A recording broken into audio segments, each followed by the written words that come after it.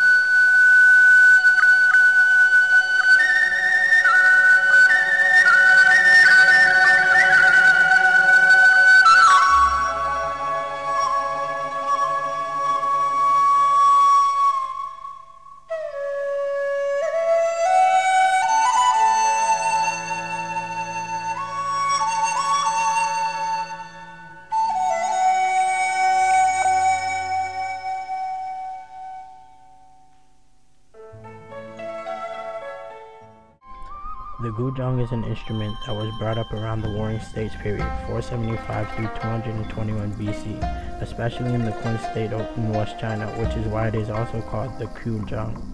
The guzheng started off with 6 strings and was made of rosewood and twisted silk strings.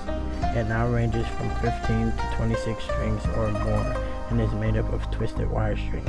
This instrument is played by plucking the strings with the picks and applying pressure with the left hand.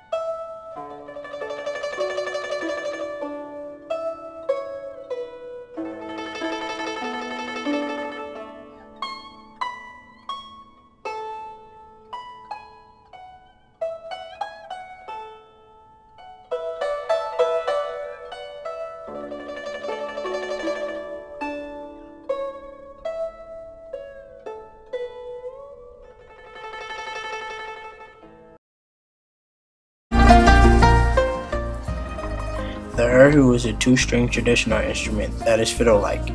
It is known as the Chinese violin. The erhu's tone is mellow and bright. It is known to be soulful.